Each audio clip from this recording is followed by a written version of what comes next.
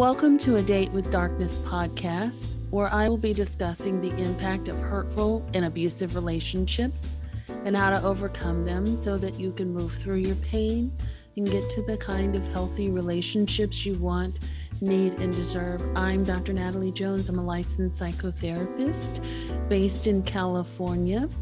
While I hope that you find this podcast educational and informational, please note it should not be substituted for treatment with a licensed mental health professional. Also, due to the nature of the podcast, some of the information presented on the show can be sensitive to some of my listeners, so please note that listener discretion is advised. Hello and welcome back.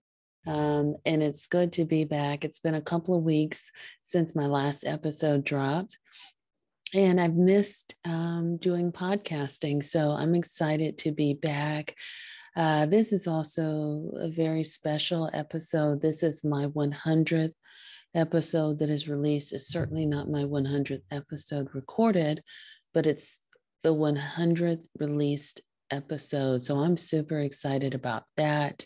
This is the week of Thanksgiving. So I'm actually recording this on Thanksgiving Eve. And I thought, what better way to spend Thanksgiving Eve than to record a podcast for my listeners who, for me, I am so very thankful for the opportunity to get and sit and talk with you and, share information with you and, hear how the information that I've released to you over the years has impacted you, has been helpful, has changed your life, or maybe you've referred somebody else to the show and it's been helpful for them. So I'm very happy and very pleased that this show is, trucking right along. So this is an exciting time. And, my hope and wish is that it continues to grow and get better and better with time. And that, of course, that it continues to have the impact on listeners that it does. And so before we get into the episode, of course, the housekeeping, the group membership, coaching is coming up, individual and group membership. I know that I've talked about that, but it is still in the works and it is something I am still working on. And so I do hope to have that released for you very shortly. And I'm very excited about that. That is a labor of love that is being produced as we speak. So if you want to be in the know and sign up for that when that is released, go to the show notes. The link is there for you to be in the know, first in the know when that does drop. The other thing is, of course, the Facebook group, always free. If you want to engage with other like-minded listeners or other folks that are healing from abusive relationships, definitely, again, check the show notes. The link is there as well. And as always, if you have any questions for me, adatewithdarkness@gmail.com. You can always go to my website, also drnataliejones.com for more information about abuse, abusive relationship, narcissism, etc., and download the free ebook to be in the know on the newsletter as well. And so I hope that that information that you can find a lot of helpful information there, as well as through previous episodes of the podcast. There's been a wealth of information given there. And I am just happy to serve you and give you that information. Okay, so without further ado, I thought, and also, one other last thing that I want to mention is that if you like the show, you like what you hear, please do help others continue to find the show and help the show grow by leaving a good rating or a good review. And on your whatever podcast listener you listen to on iTunes, if it's Podcast Addict like I have, So whatever platform you use to listen to this show, if you leave a positive review and a rating, that would be so helpful. And I would be so grateful and thankful for that. Okay, so without further ado, I want to definitely dive into the meat and potatoes of this 100th episode. And of course, I always have my notes here. I've got some equipment that I've updated so I don't have to do the old fashioned, handwritten notes type of thing. But I don't know, I'm just kind of like, nothing beats this. So I'm really, I really like doing this. But, because it's holiday season, I thought what better way to start up our 100th episode than by giving gratitude first, of course, and then talking about ways to protect your energy and your relationship energy during the holidays. The holidays for many people is a very, very stressful time. I would say, anytime between October until, early January, it's very stressful here in the US. People running around, buying decorations, making traveling plans, preparing for family time, buying gifts. It's very commercialized too. So there is that pressure, especially within the US to buy in order to show your love and appreciation and adoration for other folks. So there is that sort of material component, which for many is also stressful. Spending money becomes a source of stress for others, but also not in just the financial capacity per se, but sometimes money is often equated with worth, and I don't agree with that concept. I don't think the more you spend or the more you have, the more worthy you are. But for if that's a very materialistic view, but for many, that is something that has been adapted through the concept of gift giving or spending money, or showing love is through material things, which again is very heavily emphasized. If you turn on TV, if you look at magazines, if you're just walking downtown by stores and things like that, it's buy, to be merry and show love and be happy by buying gifts. But okay, enough of that spiel. I'll get back into that a little bit later. So the first way, or first path that you can take to protect your energy during the holidays is being very clear about boundaries that you have. And I should put a specifier on that, is that the clarity needs to come to yourself, with yourself. You need to be clear with yourself about what your boundaries are. So you may not necessarily be able to communicate boundaries to people that don't really respect your boundaries because they're invested in you not having any. But the person that you should always definitely be very clear about is yourself, and act accordingly. So that means, what that means is being clear about, maybe again, as I was talking about a little bit ago, finances in terms of what's your budget, how much are you going to spend, or if whether or not you're going to spend anything at all. And I'll just share a little story here with you, just to give you a bit of context. I was one of those people many years ago that used to go out shopping and perseverating over gifts. I would put a lot of thought into it, time, and money, and then, presentation on making it look pretty by wrapping papers and bows and things like that, things that I would actually wrap myself. And so it was, in my mind, it was a labor of love, but it was very labor intensive. And then, I put all of this into it, and I'd give it to the persons that I'm giving it to, and they don't like it. They want to take it back and exchange it for something else, or they re-gift it to somebody else, and then I'd feel like, I'd feel very slighted in the relationship, like, oh, they really didn't appreciate me, or they really didn't appreciate the time that I put into that. In all actuality, people are entitled to not like their gifts. But if you're putting so much into it, you're probably doing too much. And it's not necessarily about the gift that you are giving. It's more about how is my worth measured in this person's eyes? Am I worthy? Am I worthy of their love, of their appreciation, or of a relationship with them? Do they approve of me? Do they want to be connected to me? And so that's what that kind of stuff is really about. So being clear to have boundaries around that my worth is not determined by gifts. My worth is not determined by finances. So I'm only going to do whatever I can do to feel good. And I'm not going to mismatch the two. I'm not going to say that one equals the other when in all actuality, it does not.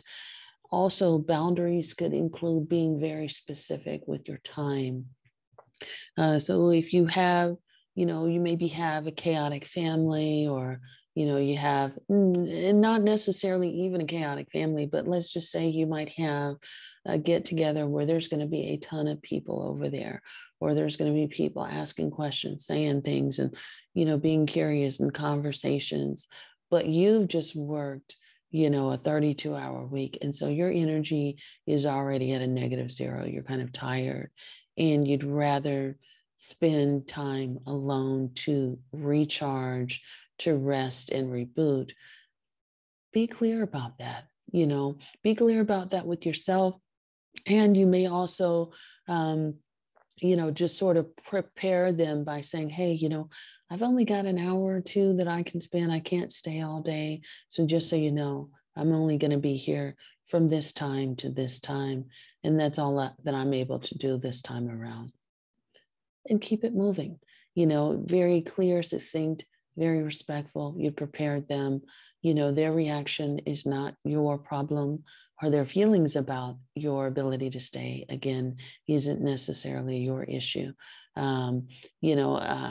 So there is that. But if you're kind of, you have to preserve your energy, especially if you have to go back to work this week or something like that, or you have other things going on, or you have multiple parties to go to, multiple events to attend to. So that is something to think about. Also, another boundary, one of the things that I'm thinking of is when things become very chaotic, or things become intrusive or impolite, or they're crossing the line. Some of the things that I can think of are people making comments about relationships, people making comments about weight, and, oh, do you really think you should be putting all that food on your plate because you're already big enough? I don't think you should be eating anymore. So people sort of policing how you eat, and, making intrusive comments and things like that about your weight, about your relationship, about your job, or whatever the case may be, just sort of taking those jabs or making comments or statements or asking questions that are very inappropriate. Being clear and inserting boundaries there. One, that's not appropriate. For you to ask me that, or I don't appreciate that comment, and I'm perfectly capable of managing what's on my plate. I don't need for you to tell me what to do.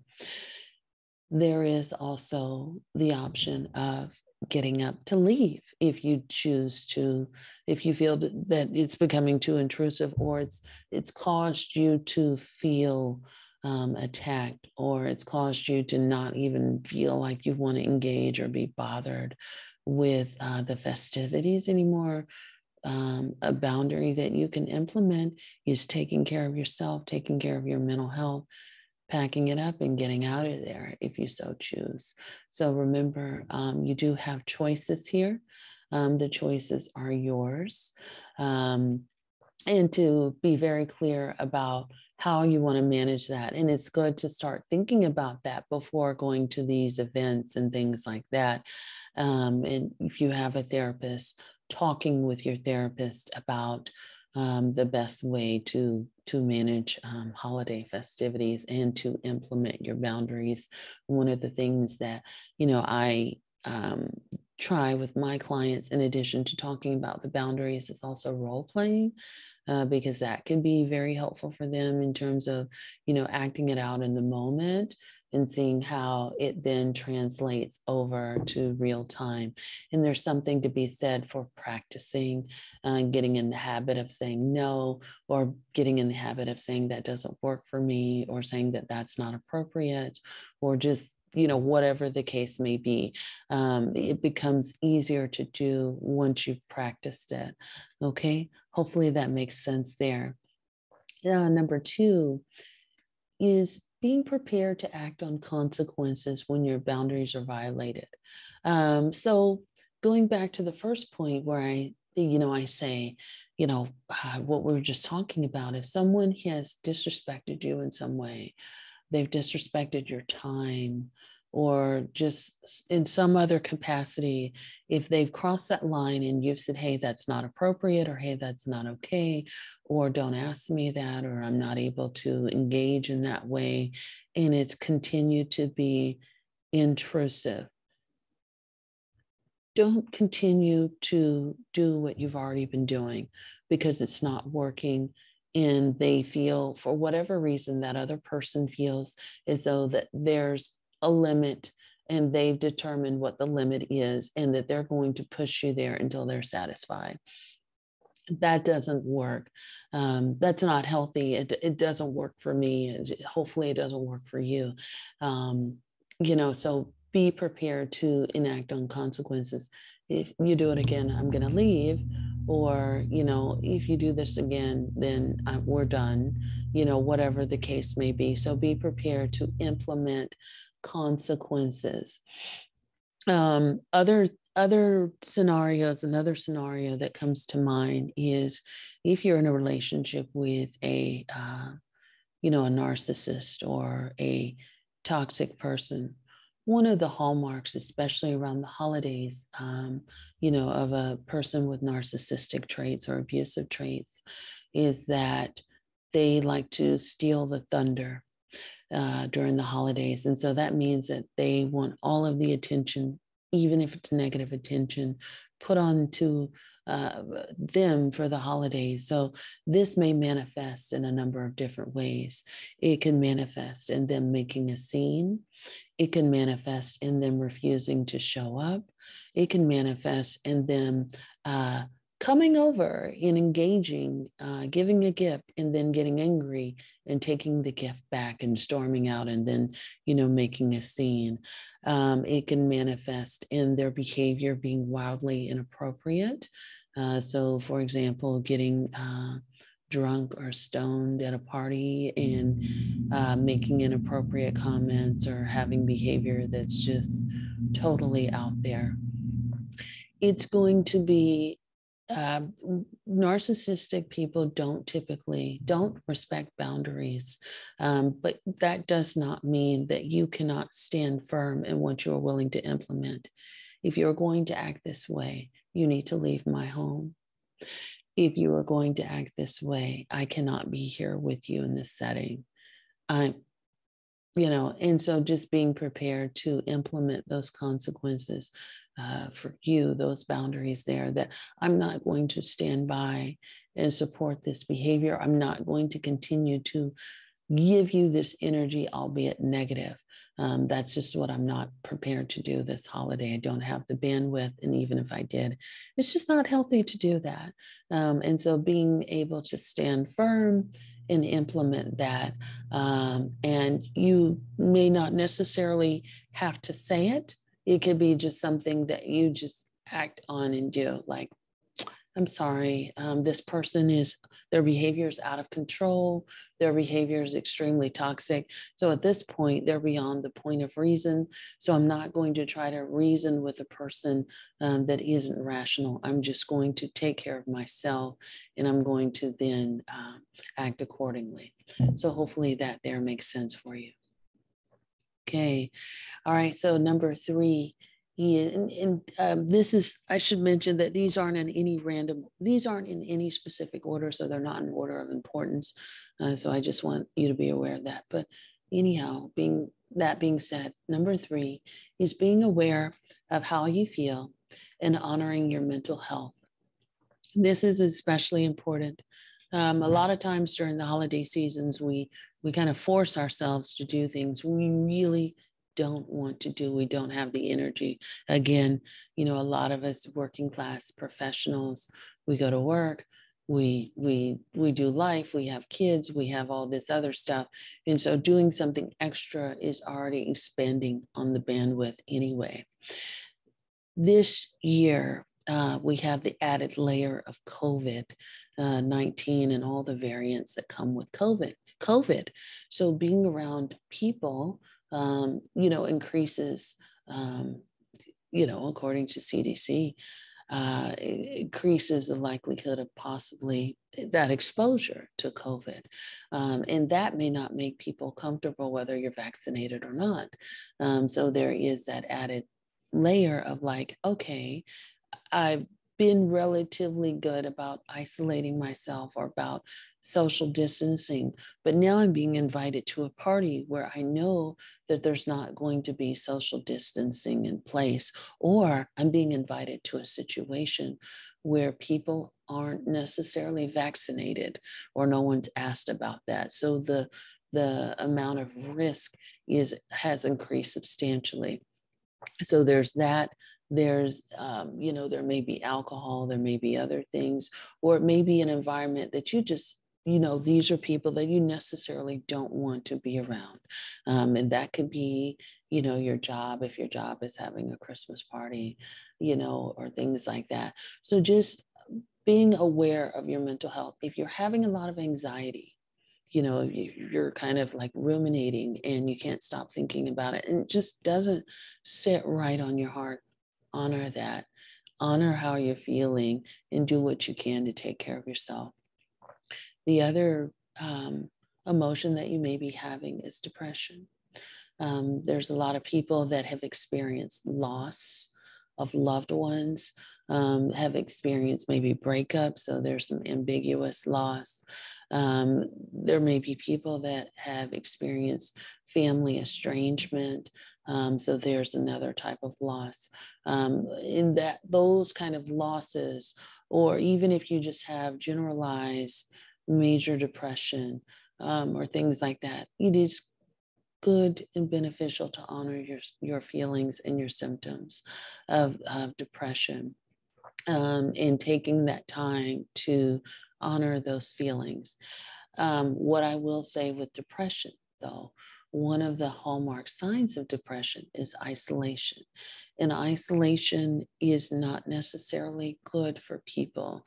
I would like to think of it this way. If your isolation is spanning over a number of days and hours, and you're not necessarily feeling recharged or replenished in energy, then that means more than likely that the isolation or the withdrawal that you're implementing is not something that's healthy.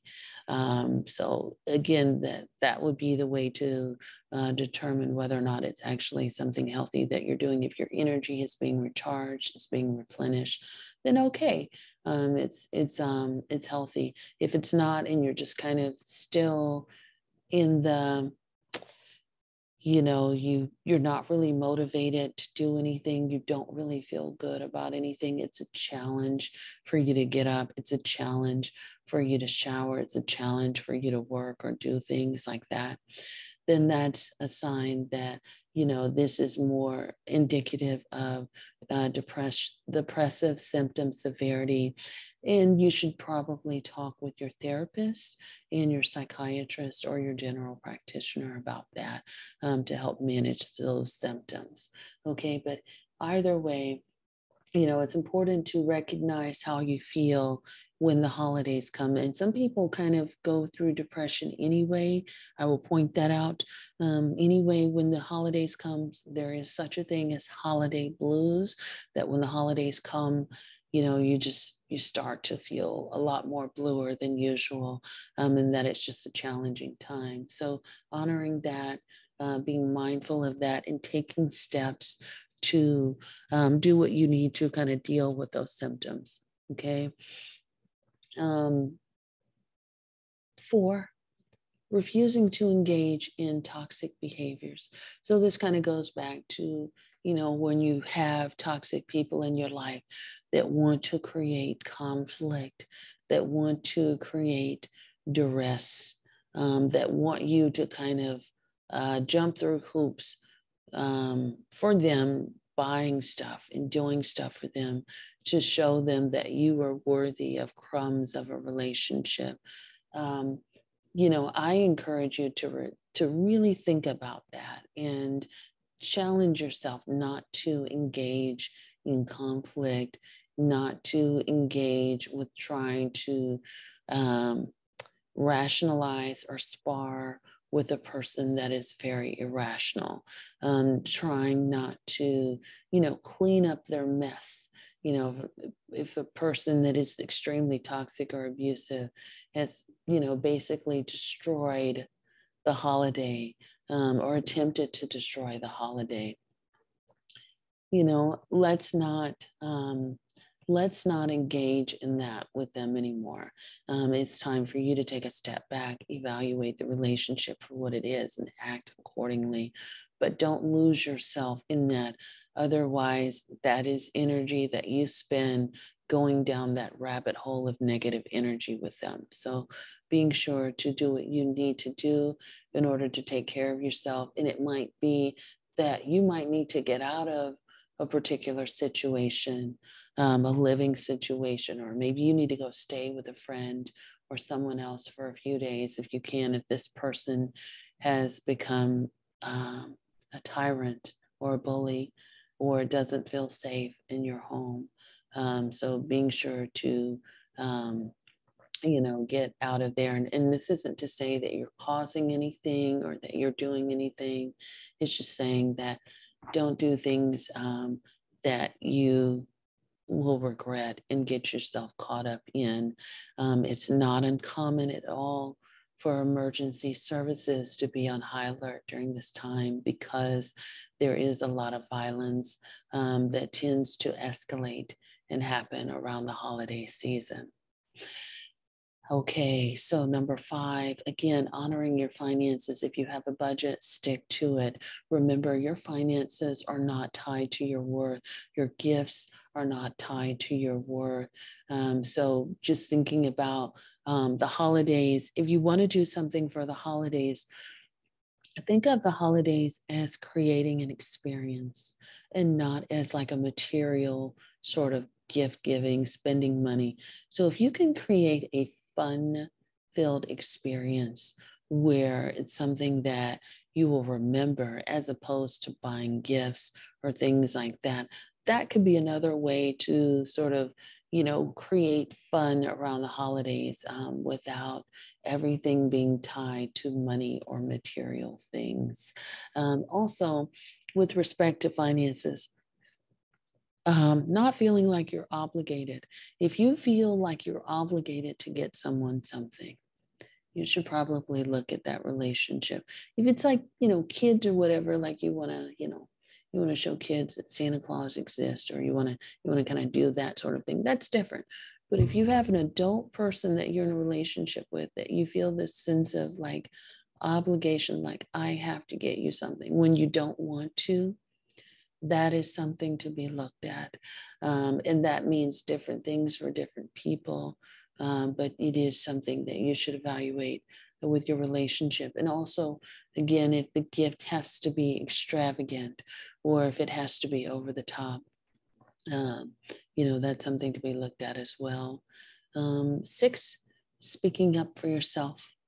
I can't emphasize this enough. People need to speak up for themselves when things aren't meshing well with their mental health, when the environment that they're in the holidays doesn't suit them, when a person, when you need help during the holidays. There's a lot of people that get stressed out because they are busy preparing the home for the holidays. And so you need help. You might need help doing decorations. You might need help preparing all of the foods and things like that. So making sure to speak up for yourself. Maybe you need to take a step back and you need to take some time to rest or put your feet up or, I don't know, do something else. But being sure to speak up for yourself, recognizing that, hey, energetically, I'm not okay right now. I'm not doing well. This interaction right now, right here, isn't serving me. So being sure to say what you need to say and speak up for yourself.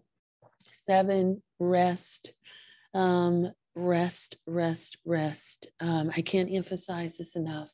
A lot of the folks that I work with, a lot of colleagues, a lot of peers that I have are workaholics. Their life is consumed by work, which means that, they will work straight through a holiday and not take any time to enjoy themselves, not to take any time to, do something fun. And, they will continue to work and spend long hours at work, just consumed. Work is, in order to be productive, one thinks that, a lot of people think in order for me to be productive, I always have to be working. That is not true. A big part of being productive is taking rest, honoring your mental health and taking rest. If you don't do it now, it will at some point catch up with you, and your body and your mind will force you to take a break, whether you want to or not. And in my mind, it's just not worth it. It's just not worth it. And, life is very short. So enjoy the moments, but be sure to rest. And rest could look different. It could be laying at home, staying in bed for a little bit. It could be reading a book that you've wanted to read. It could be watching football and things like that. It could be going out, riding around and looking at the holiday lights. It could be, whatever it is that's going to, make you feel well rested. But please do take a step back from work. And I can't emphasize that enough. Take some time to rest and enjoy yourself and have fun too. Spend time where you will enjoy yourself. So what that means is if you have people that are inviting you over into situations and you don't necessarily want to do it, honor that. Do spend your time where you will enjoy it, where your energy will be replenished. You're going to have a good time. It's going to be, not stressful. You're not going to be worried about this or that. You can come as you are, and it's going to be okay. Spend that time there. And if your time is spent like at home, if your time is spent traveling, doing that, wherever it's going to be, you need to decide, where am I going to really enjoy myself? What kind of holiday do I really want to have for myself? What's going to make me feel really good? So just thinking about what you enjoy and what you want to do that's going to, again, create those special memories for yourself. And lastly, what I'd like to mention is allowing people to show up for you. Now, there's a lot of people, like I said before, there's a lot of people that listen to this that have experienced loss in many different ways. And sometimes when we've experienced loss again, and we have the holiday blues, we want to retreat and we want to, just remove ourselves from society until this blows over because it's too painful of a holiday to deal with. It's too painful of a time of year to deal with. What I would say to that is, if we've, most of us have experienced loss in some form of another. But if you're still here on earth, there's opportunities for you to celebrate life and allow others to step in and love you. If you have people that are kind of willing to step in, show you love up on you, spend time, and you know that you're going to have a good time with them, and that their feelings are genuine, make space in your heart, make space in your life to allow that love to enter. We all need it. And part of, being wounded by loss sometimes, which we can't see, is we inadvertently push it away. There's life to be celebrated, even when there's loss. So remember to allow people in that have those great intentions, and allow yourself to be loved on and cared for and taken care of in spite of your loss. Okay. All right. So I hope that this episode, my 100th episode, has been good for you. And again, I'm excited to be back here in the chair with you, talking with you. And until next time, guys, take care of yourselves and be well.